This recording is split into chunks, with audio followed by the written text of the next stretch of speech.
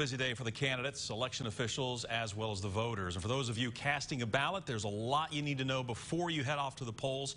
WATE 6 on your side reporter Elizabeth Cuba live right now downtown Knoxville. So Elizabeth, what do officials want everyone to know if they haven't voted yet? Well, Bo, the big thing that election officials want you to know if you have not cast your ballot yet is to be aware of and keep in mind that 8 p.m. deadline, that you have got to be in line at your polling place at 8 o'clock tonight. If you are there any later, unfortunately, you will not be able to cast your ballot. It is okay, though, if you are still waiting in line past that 8 p.m. deadline, as long as you have gotten there and have gotten in line by that time. And the elections administrator walked us through a scenario that they have seen before about why this is so important to keep in mind.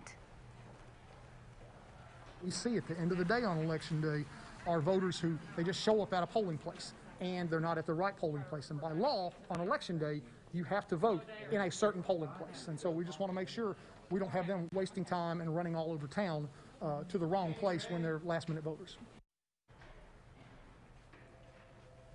We are at the Election Commission right now, and as you can tell, things are pretty calm here right now, which is good news for election officials.